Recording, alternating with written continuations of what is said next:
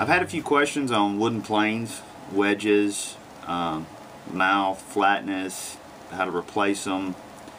So maybe I can show you a little bit of what to look for when you're buying them, when you're in the shops, when you can actually lay your hands on them before you purchase them. When you do it through the internet, it's kind of a gamble.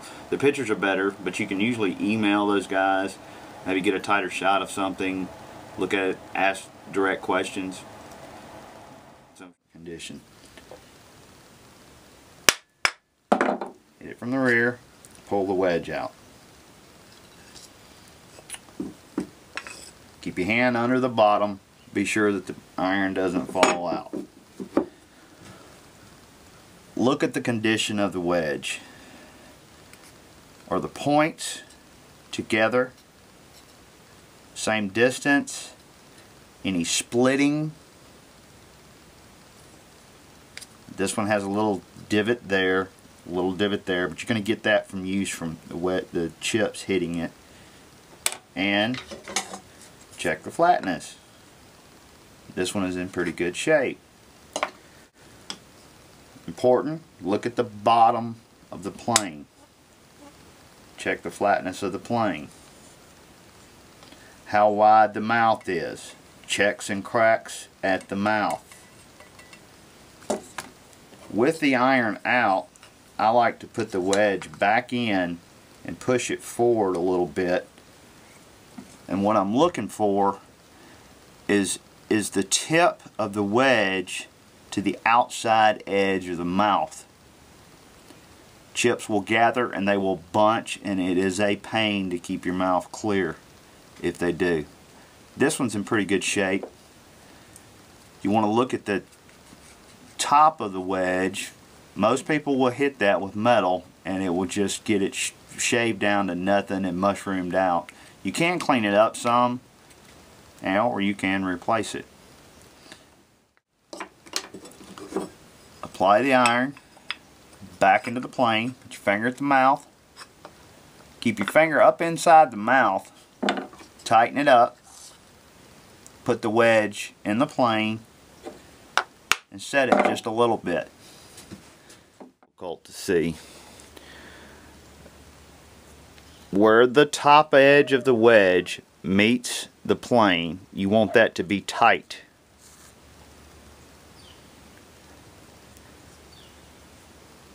With the iron in and forward, what you don't want to see is the tip of the wedge protruding beyond the bevel of the iron.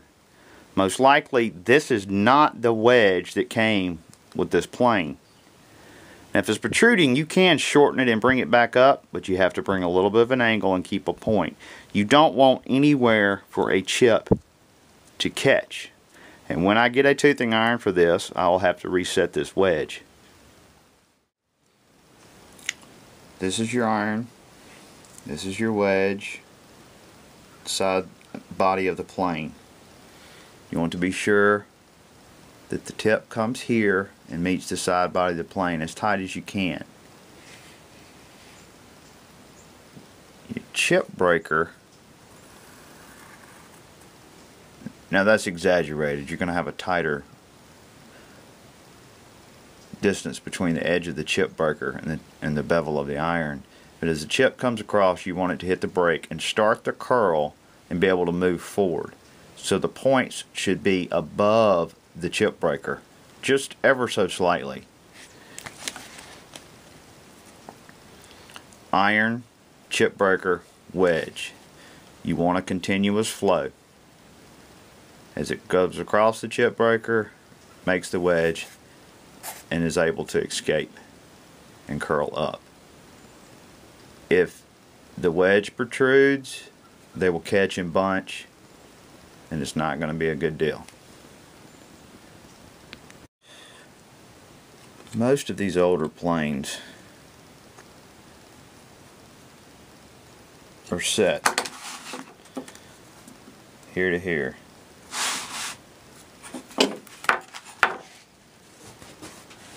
At 10 degrees.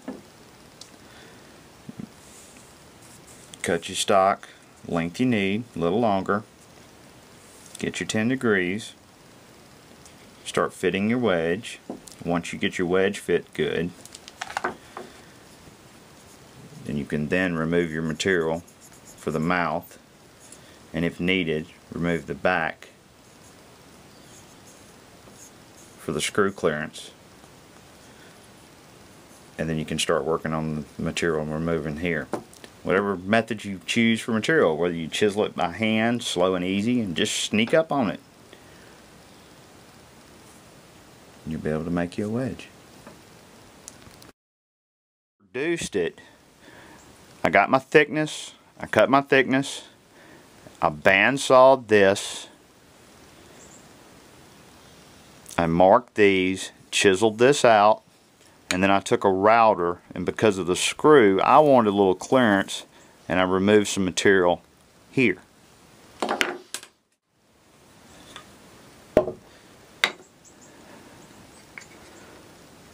But you can see my wedge replacement is much different. The thickness is the same. Mine is wider.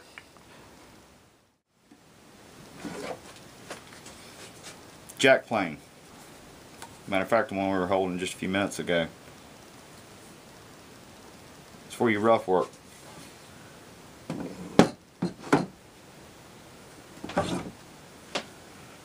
Joiner or try. As you can tell, I have worked on the bottom to get it flat. And I get a large piece of glass and some rolled sandpaper, a little bit longer than the length of the plane. I make chalk lines, see where my high and my low spots are. I check for consistency with a good straight edge. You can set it flat, use winding sticks on it to look, but you're reaching for absolute flatness on these. Keep them oiled and sealed as much as possible. That helps it as well. Good old coffin smoother. These are my favorites, and they do just as good as a number 4. The only difference is setting the cut is a little bit harder because you have to move it with a hammer. If you guys got any questions, I try to answer them as best as I can. I'm not an expert nor a pro at this. I chose the wooden planes.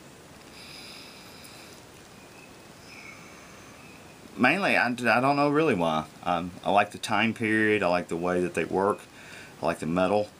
There's something in the way that they're steel and iron put together instead of just being O1 or A2, one chunk of metal that you sharpen on the new blades. I'm not knocking those either, but there's wisdom into the old methods. There's a reason why samurai swords are 2 pieces of metal put together, and the Japanese chisels are 2 pieces of metal put together.